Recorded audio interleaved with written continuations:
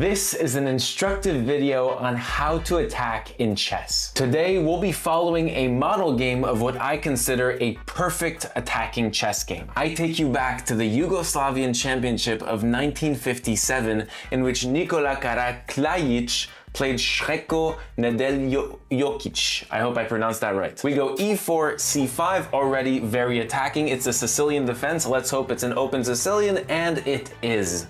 So open Sicilians are perfect for attacking chess games. Already, this is perfect. Knight f6, knight c3 to defend the pawn. Still theory, g6 is played, and now bishop e3. g6 marks a dragon Sicilian by the black pieces, and white with bishop e3 are going for a Yugoslav attack. I just think personally that is extremely fitting since this is the Yugoslav Championship. Bishop g7, and now we go f3, and now queen d2. This is a typical Yugoslav attack formation. You can also call this the English attack in other lines, but in here it's the Yugoslav attack. So d5 is now played by the black pieces.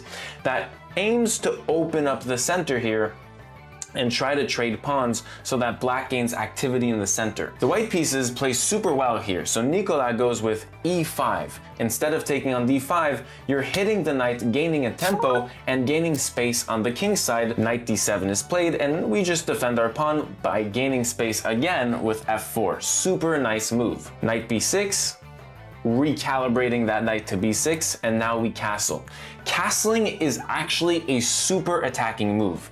Here you are developing this rook on this semi-open d file, but also you're connecting your rooks in case you need a d rook to swing over to g1 and help these pawns escalate the board. You see, what you want to do is open the lines on the king by storming your pawns and then trading up against other pawns to open up files. That is one of the best ways to attack, particularly in this game. The opponent goes with knight c6, and we follow up with knight f3. He's avoiding trades, which is kind of good. You systematically want to avoid trades, keep pieces on the board, so you have more pieces to storm the king. e6 is a mistake, says the game review. And now Nikola goes with probably the best setup I've seen. This is so clean, take notes. He starts off his attack with h4. This is the first attacking move of the game.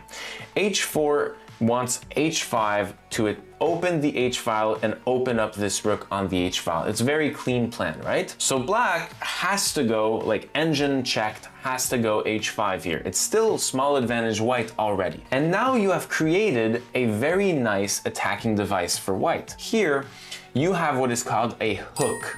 So this pawn here cannot move forward or backward, it's stuck. So whenever you want, you can push g4 to attack this pawn and force the opening of a file. Or you play g4 and the pawn takes you, and then you have h5 and you can try to open up a file this way. A very nice way to create a ruffle in this king side. Karaklajic has g4 immediately, just as an attacking device, but he misses this and plays bishop c5 instead.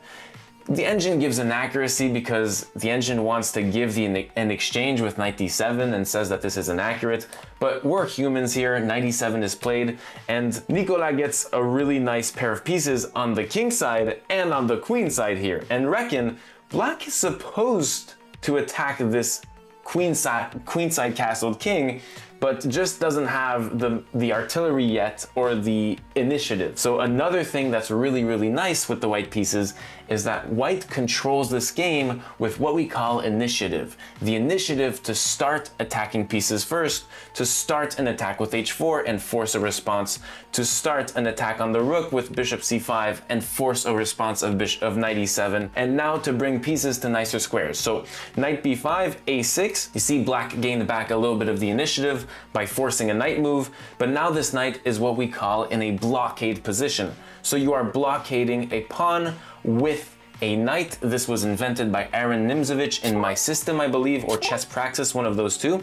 And It's just a minor piece blocking a pawn so that there's no counterplay by the black pieces and black cannot open up the position on their own. Knight d7, and now we go bishop d6. Look at this terrific bishop. So piece placement is exceptionally valuable when you're attacking your opponent. The piece is so well placed that it's keeping a pinned knight here, and you're tying up your opponent's pieces in a bind, which is also a big key to successfully attacking, reducing the activity of your opponent's very pieces so they can defend less well. Rook e8, getting out of the pin, pretty self-explanatory. And now we go knight g5. Oof. Also, I forgot to mention what was created by this h5 move is that now pawns cannot go backwards, would say Victor Korchnoi, very good chess player, and black cannot play h6 to kick the knight anymore. So this knight has a terrific placement angled around the king that black cannot do anything about. You can't kick the knight anymore unless you give up one of your main key defenders, this bishop, which is not even a discussion topic because this bishop is far too valuable for defensive purposes. Knight f8, bishop e2, and now we see Nicolas' plan. Of course, all along this path you can play g4, which is here it's already winning, says the engine. +3, white is better, it's done. But okay, Nicolas has space and time in this position because black has a very low counterplay, so you basically have time to play a slow move like bishop e2 to help escalate g4 and defend it, and also you're simultaneously connecting your rooks, which is a good attacking device as well. Knight c6 is played, I guess, to try to trade knights, but white starts the initiative here with knight takes c6, forcing a black move, and now g4. Bah, bah, bah. This is how you attack in chess. You force moves out of your opponent and you get a good move in g4. My mic fell. g4 is exceptional. Here you are forcing the opening of a line, either by h takes and you're gonna go h5 and for sure h takes, or g takes and then you're gonna open the h file or the g file. g4 forces something out of black. H takes g4, and now white escalates the attack with h5. No time to take this pawn. It's not a valuable pawn. You can take it whenever you want. It's garbage. You want to attack by opening up the h file to activate your rook, maybe get a queen on h2, maybe just to checkmate the king. Opponent goes g takes h5. It's either that or I'm taking your pawn and opening up my rook. So g takes h5 is a fine move, rook takes, and now f6. You might have realized on the left side of your screen that eval bar is completely up for the white pieces, meaning white is completely winning. It's over basically. It's already over. f6 is played, the last try, although it's not even close. So here, white finds a really nice resource. The aim of f6 is to pressure e5, and that if I take, my bishop is not defended anymore, you can try to take that. There's a really nice resource here for the white pieces. Actually, e takes f6 is still completely fine, which was played in the game. And if you dare take my bishop on d6, I have the soothing f7 fork pawn checkmate. So of course this wasn't played, but bishop f6 was played.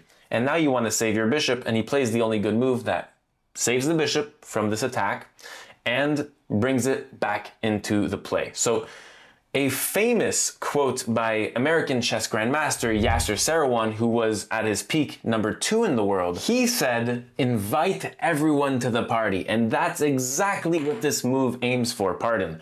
The bishop is now recast into the attack, slicing through a lot of this king's squares.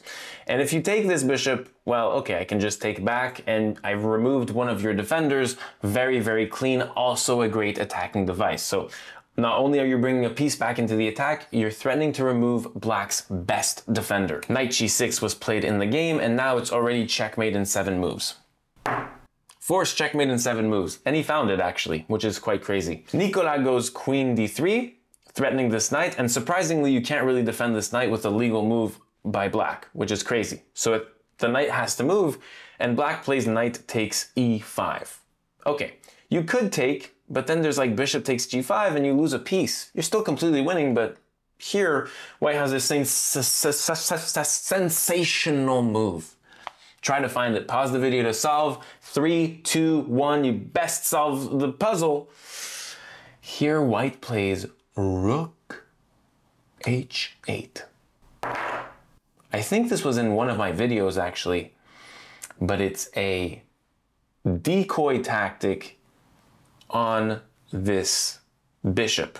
If the king takes, it's decoyed to a wrong square, and now queen h7 is checkmate. If the bishop takes on h8, you have now decoyed a weak piece to the square, and now the move queen h7 check works. You see, if you tried queen h7 check now, black can go king f8, and it's still winning, but you have to find this with rook f1 ideas. So here with rook h8 check and bishop takes, after queen h7 check, king here, there's no bishop on f6 taking up h8.